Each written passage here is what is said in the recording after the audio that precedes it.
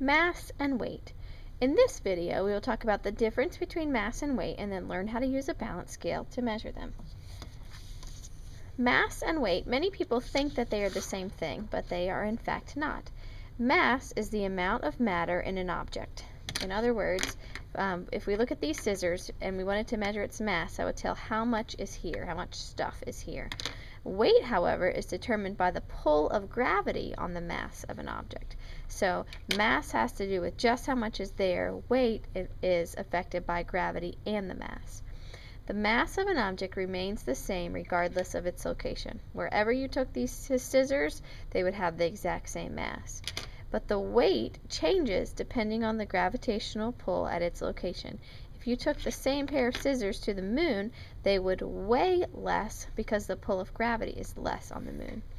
Many people use these words interchangeably, and when they ask how much does it weigh, they're really trying to find out what is the object's mass. One more difference between mass and weight is that mass is measured in metric units, and you can see M for mass, M for metric units. And the metric units that we normally measure in are grams and kilograms. There are other measurements, such as milligrams, but these are the two that we will use most in class. Weight, if we talk about weight in math class, we are talking about U.S. customary units of ounces, pounds, or tons. And just like we have lots of M's over here in the measurements for mass, our U.S. customary, which by the way, weight starts with W, and then look at all these U's in these words. Ton is the exception, but this might be helpful for you to remember the U.S. customary units also have U's in them.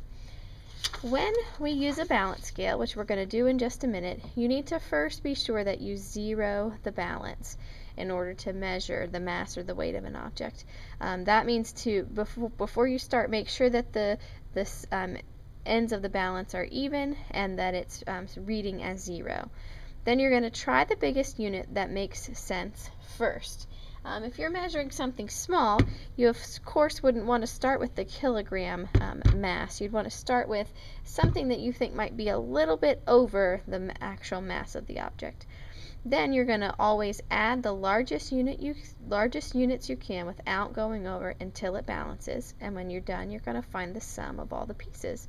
So let's watch how that happens.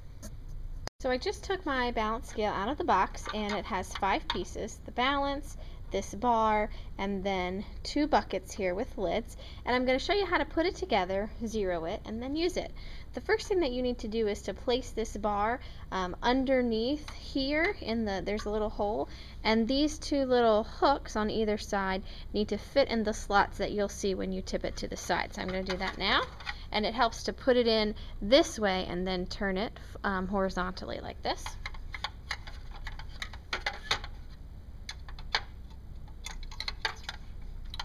I'm going to thread it through there and then look for the holes, and I now have it setting on the holes, and that helps.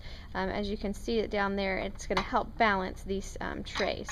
Now I'm going to put in the buckets, and you're going to have this little V shape here meet up with this one here. And you can use it 2 ways. You can use it and put things down in it, but we're going to use it by flipping the tray upside down and place something flat on top of it. So I'm going to get the yellow one in place here. Place the top on it, and then we talked about how we need to zero the balance. Notice here that this little line is not lined up with this arrow. That means it's not zeroed. I want them lined up together. So I'm going to move this white button here so that it becomes balanced, and I want to give it a chance to balance out. That looks pretty good. Alright, so once it is balanced, I need to go back a little more.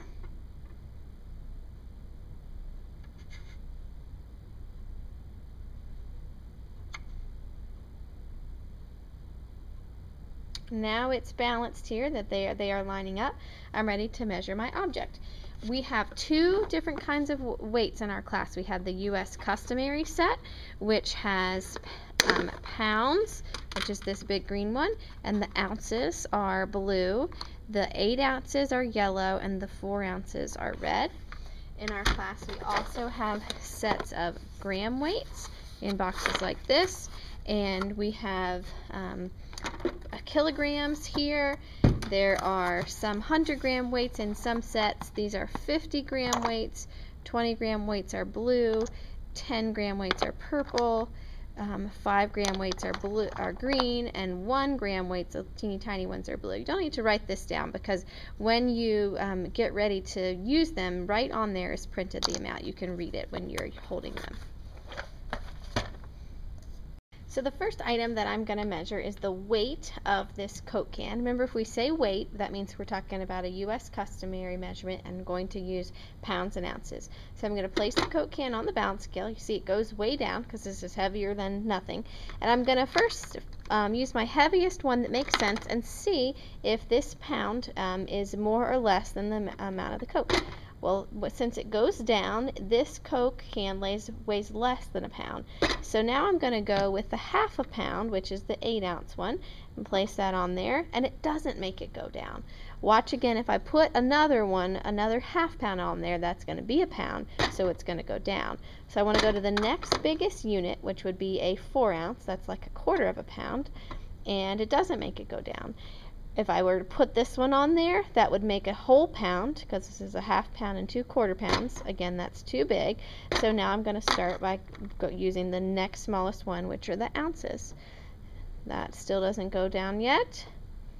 Now you can see down here that went too far down. So this amount is heavier than the Coke can. This amount is lighter than the Coke can. Well, this is 8 plus 4 is 12. Plus 1 is 13, and this was 14. So we can say that our best estimate for the weight of the Coke can is some number between 13 and 14 ounces. For now, our best estimate, since we don't have anything smaller than an ounce, would just say 13.5 ounces would be our best estimate for the weight of this Coke can. Now we're going to measure the mass of this pair of scissors here. Remember, mass is a metric unit, and we're going to measure in kilograms or grams. So I'm going to place and before you ever start, remember to always check that your balance scale is zeroed, and mine is. So I'm going to place the scissors on the balance. Of course, remember you want to start with your biggest one, but the kilogram is way too heavy. That doesn't make sense. So the next biggest one that I have is the 50-gram weight here, and that makes it go too far down, so it's not going to be 50 grams. I'm going to try a 20-gram, my next biggest one. Still too heavy, but it's looking close. So now I'm going to go to the 10-gram, which is here purple. So it's between 10 and 20 grams. So I'm going to add my next biggest piece, which will be 5-gram. Oh, that's getting closer. And now I'm going to see it's getting really close. I'm going to add 1 gram at a time. So I'm at 15, 16. It's still really close. I'm going to add one more and see if it goes over. This will be 17.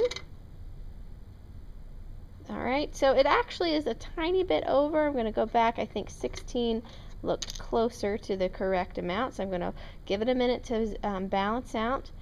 And that looks good. So we're going to say that the mass of the scissors is 10 plus 5 plus 1. That would be 16 grams.